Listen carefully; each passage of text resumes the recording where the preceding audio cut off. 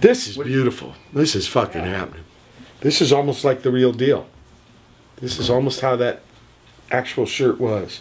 The shirt, it was the same shirt on both album covers? Double nickels on the dime? And yeah, that's why I used it. Because that was my favorite one. I used it, yeah, and the double nickels on the dime. Though you can't see the front, right? The guy my buddy Dirk's in the back. Because what we had to do was, or what we were trying to do was get my eyes in the mirror and the speedometer at 55 miles an hour and San Pedro in the window. And him in the back seat to get this thing. And I did 3 passes. And fuck, we got it. Well, when I met D-Boon, it goes back to D-Boon again.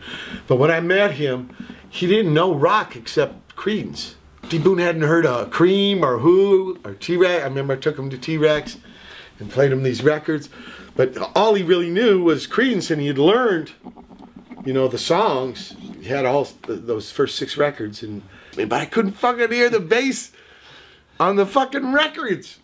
I can now, but you know, then 13 and shit. So I thought, well, I'll try my best, but here's how I can even be like Creedence more. I'll wear John Fogerty shirts. In fact, I thought they were really bitchin' shirts. I thought it was kind of like T-Rex. You know, he had his thing, and I didn't know these were, because I grew up Navy housing, I didn't know these were lumberjack or farmer shirts. I thought, oh, that's his kind of rock and roll shirt, you know. So it was my way of trying to be in with the Creedence with him. So that's where it goes. I know it's crazy. And then, you know, we learned all that stuff, and I learned all, when going back, God, I learned all them bass lines all wrong, but at least the shirts were kind of close. You know, so that was the connection kind of thing. And it was trippy.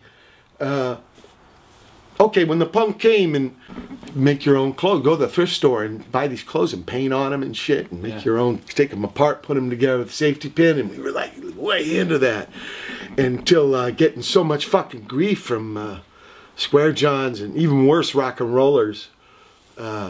We kind of went back to high school clothes. We said, well, we're going to put the punk up here and maybe not wear it out here, because these motherfuckers would not leave us alone, you know, blocks away yelling fuck you Devo and weird ass shit, you know.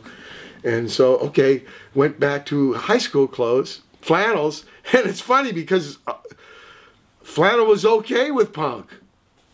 The hardcore guys, it was no problem with them. Like at college, at work, you couldn't tell anybody you were a punk rocker in those days. You had to hide this all from people. Well, I remember when we went with Flag for the first time in Europe, and there was punk people that dressed that way in the daytime. And that would trip us out. We were in Geneva and staying at a squat after the gig, and these guys dressed like this during the daytime, and that was like, whoa. You know, and we wanted to do it too in a way, but man, if you don't know the fucking grief, it was like nightmare. People were so fucking freaked out by that shit. In a way, it was kind of good, but as far as like having to get day-to-day stuff done, it was fucked up, man. It was wasting your energy and time. These motherfuckers grind you down for that. The Warped Tour a couple years ago, you're going to be on the Hot Topic stage, and it was this red canopy, I remember, and I thought, whoa, we're going to be talking about some issues here. And it was like, no, this is the name of a store that sells punk clothes, which was a lot different, because you're supposed to make your own clothes in those days, you know. And we saw the pictures of the cats in England and stuff, you know, and they're painting on there, and Richard Hell wrote on his things and ripped. He invented that look. And at first he was telling me, yeah, it looked a little dangerous, a little gang, and then he started getting really angry. I don't want to talk about it, because he's my hero and shit, so I felt like a big dick for asking the wrong thing. But we really dug his clothes, where he's opening that shirt and says, you make me, he wrote on himself, you make me bland, his pants are off. We hadn't seen shit like that. We just thought, we loved those clothes.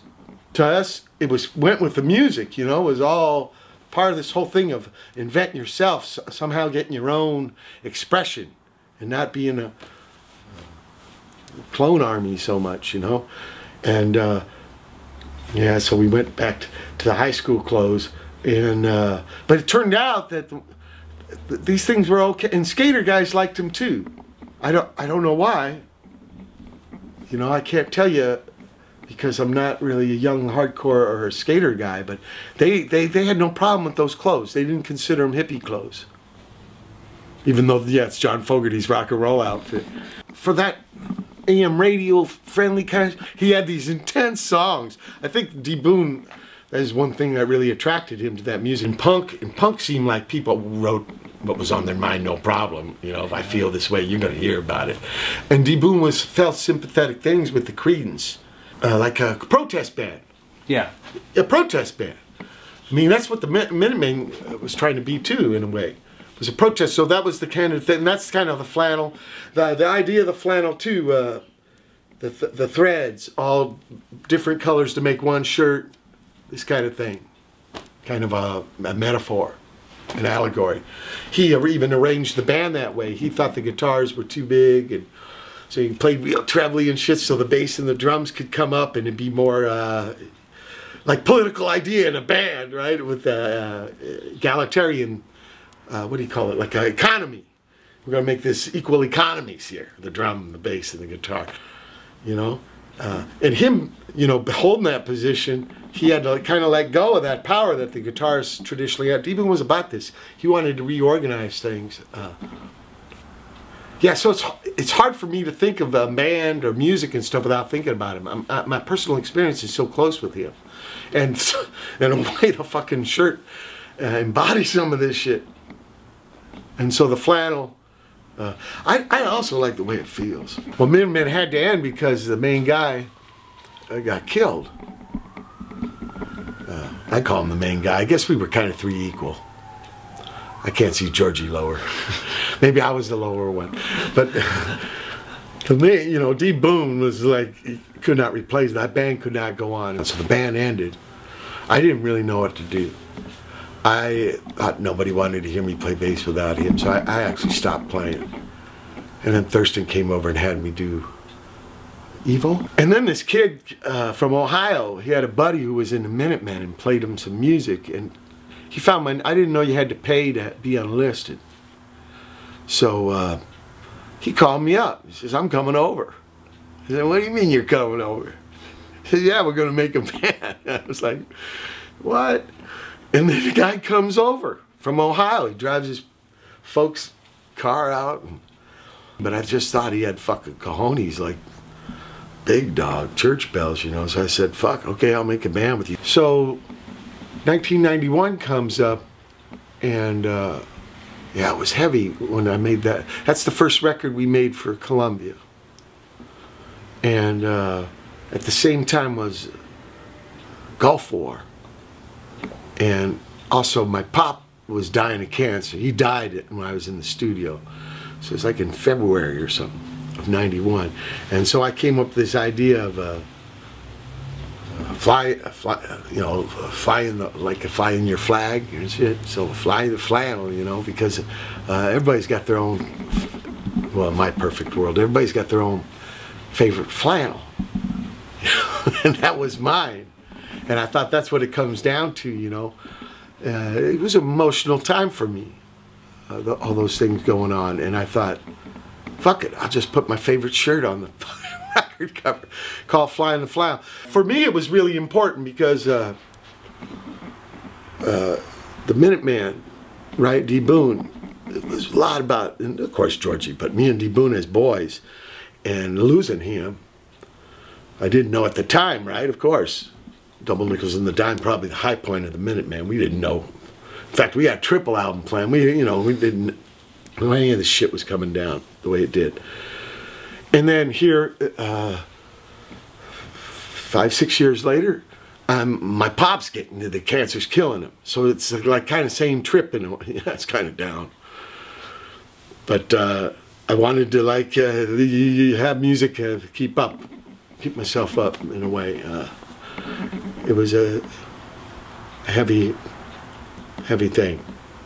I don't know, I saw continuity. Maybe it's kind of twisted. But to me, it was like, this is my part. But on the other hand, I felt a connection with my older days because of the circumstance. Fucked up kind of time. One thing I was going to ask is, political chant was used in Streets of Fire, the skateboard video. That's Santa Cruz, right? There was an Ohio one too. Skate Out. Ohio Skate Out. Yeah. There's fire hose on that, but I think you're right. Paranoid Chant's even before that. Yeah. Jason Jesse. Yeah. And there's the Santa Cruz one, and there's Ohio Skate Out. Those are the ones I remember. Well, and skating to this thing, you know, and that actually I heard about. The cats coming to our gigs told us about that video, seeing that, and that's where they heard about us. More than being an SST band, more than touring around or being ex-Minuteman. But this looks really good. Just if we were like comparing it to the old days. Yeah. That's why I say, but I like this. This fucking happening.